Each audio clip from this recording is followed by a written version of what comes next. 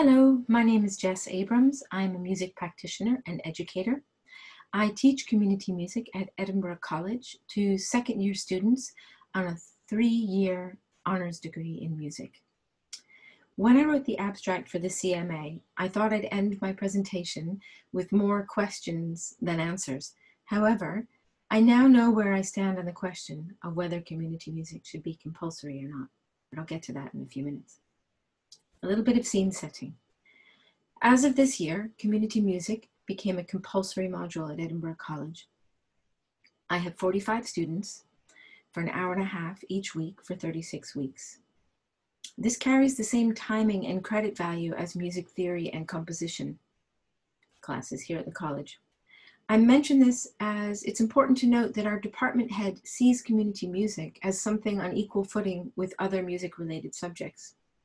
He sees it, along with instrumental instruction, another compulsory module at the college, as a clear pathway for musicians after graduation. Albeit he is kind of destination or employability driven, as this is seen as a form of success measurement for the college, but nevertheless he also has an understanding of the value of community music, which is really rewarding for me. Saying all of that, he is the one that chose to make it compulsory, and in fact did not consult me in the decision. Having the decision made for me meant that I really didn't have the opportunity to interrogate how I felt about this very far in advance of it happening. In fact, I only had about 3 weeks notice before basically I was in it. So I had to just be a very responsive practitioner. So this year has caused me some discomfort, some deep questioning and interrogation of my beliefs and approaches, particularly pertaining to my practice in the field, but more so to my practice in the classroom. Saying that, the two are of course inextricably linked. I am, after all, the same person, regardless of the context I'm working in. So how different can or should my practice be? The people in the classroom are my students, and I must teach them from the meta, the underpinning concepts, overarching responsibilities, from the welcome to the circle, to closure, to noticing what's happening in the room, not just musically, but on many other levels as well. And much of it comes down to the duty of care we carry when we're working with others. But those students are also a group of participants having an experience. So I have a duty of care to them from that perspective. If this were a workshop in the field, the participants would be there by choice. And this is the ethos I work from. Those in the room are choosing to be there.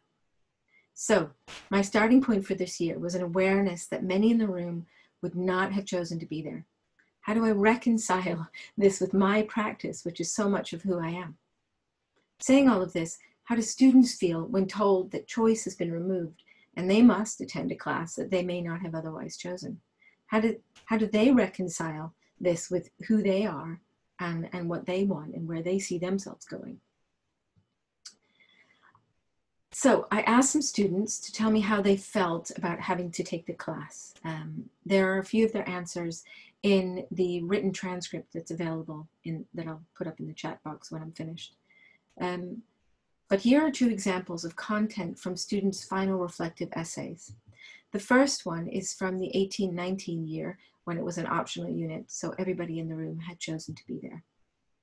The kind of learning and work we are doing is far more personal than other classes and requires close examination of ourselves, our character, and the way we interact with other people and the environment we live in. The second slide is an example of a comment from a student who specifically told me they would have never chosen this module. This is from the 1920 year. I may sometimes find it hard to engage with this particular class. It is not something I'm overtly keen on. I understand the benefits of trying it out, and it may come in use further down the line. However, I excel at projects I enjoy and find more directly relevant to my specific career choice. Both show that something was gained. And in the second one, I've highlighted one section in blue because for me, I can choose to read into it that this particular student will find value later. I suppose you could say that suits my data and my findings. So the questions I've had throughout and are very much based on my ethos, and yours may be different, are firstly, how do I reconcile my ethos of participant choice with that of a compulsory module? And secondly, what impact does it have on my practice and on those in the room? So in answering these questions, I should first say that I have and will probably continue to have issues with community music being compulsory. However, that doesn't mean it shouldn't be. You're kind of getting to what my answer is, I suspect.